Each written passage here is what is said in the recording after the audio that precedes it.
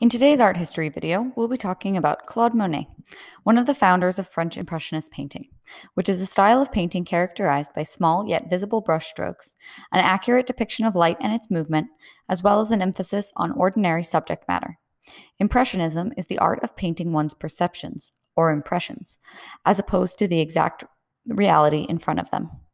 The name of the movement is actually derived from one of Monet's pieces, Impression Sunrise, which exhibited at one of the first independent exhibitions mounted by Monet and his associates as an alternative to the Salon de Paris. Monet was born in 1840 in Paris. Monet's father wanted him to go into ship handling and grocery business, while his mother, a singer, was supportive of his artistic aspirations.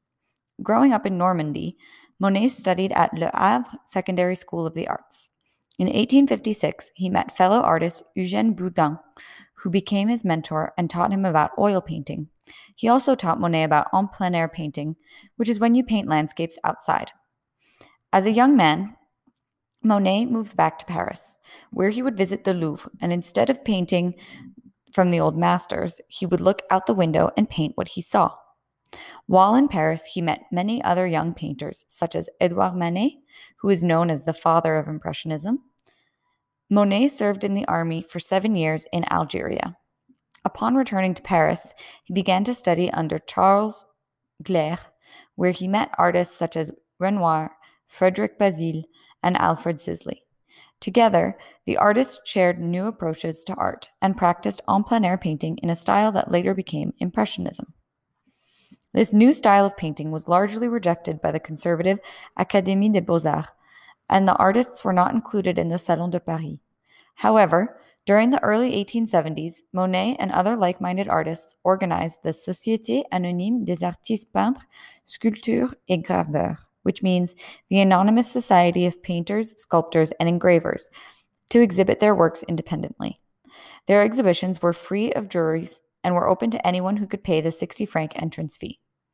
Their first exhibition was held in April 1874, where Monet exhibited the work that gave the group their lasting name. In 1870, Monet married Camille Dancieux, who had already featured as the model in many of his pieces to that point. The young couple lived in poverty for many years at the beginning of their marriage. After the outbreak of the Franco-Prussian War, Monet and his family took refuge in England. There, Monet was inspired by John Constable and William Turner's landscapes.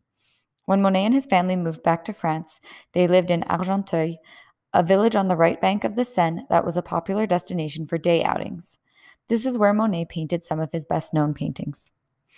Monet's wife Camille passed away from cancer in 1879. After several difficult months following her death, began one of Monet's most productive periods. During the early 80s, Monet painted several groups of landscapes and seascapes in a campaign to document the French countryside. These began to turn into his famous studies, in which he documented the same scene many times in order to capture the changing of light and the passing of seasons. In 1883, while looking out the window of a little train in Normandy, Monet discovered the village of Giverny. He moved here with his children, planted a large garden, and painted for the rest of his life. Monet lived here with Alice Hoched, the estranged wife of the man Monet shared a home with in Argenteuil. When her husband passed away in 1892, Monet and Alice got married. Monet's fortunes began to change during this period, and he began to see commercial success. As Monet's wealth grew, so did his garden in Giverny. His garden became the pride of his life and the setting for some of his most famous works, such as his water lilies. The home in Giverny, where the Monet family lived, has become a tourist attraction, and his garden continues to be maintained.